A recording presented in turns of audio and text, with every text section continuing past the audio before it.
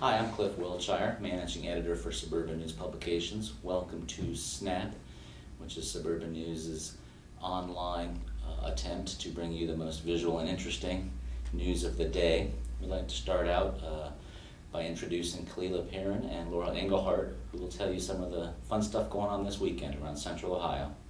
And now for some Snap news from the arts and entertainment side of things. I'm Kalila Perrin. And I'm Laura Engelhardt.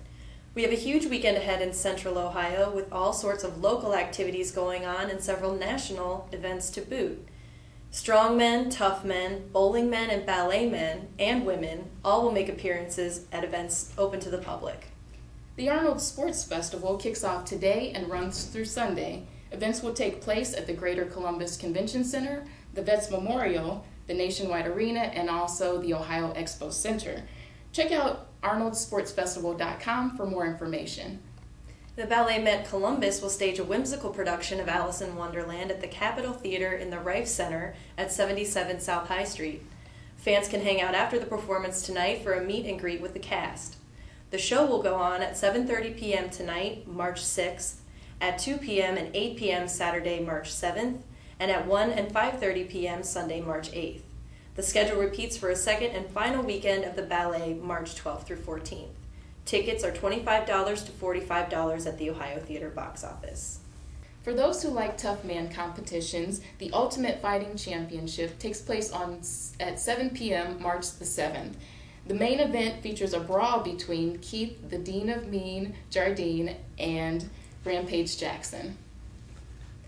The Professional Bowlers Association will stage its Don Johnson State Eliminator Tournament from Sequoia Lanes in the Northland area.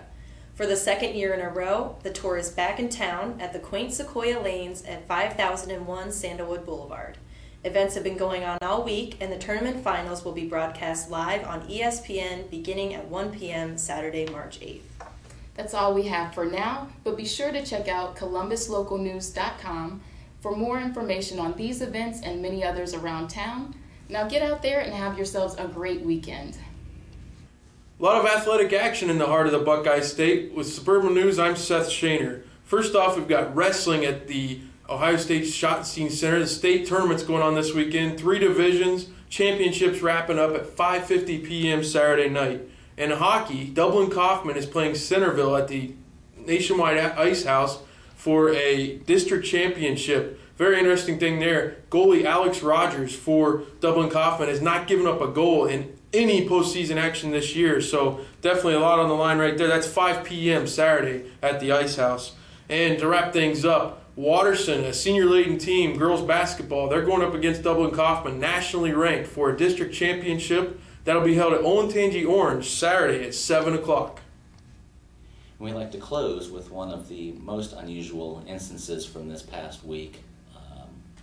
Hoover Reservoir was bombarded by seagulls, and our own Dan Tritchue shot some video we'd like to share with you now.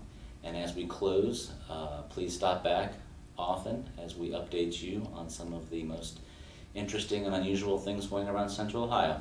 Thanks for visiting.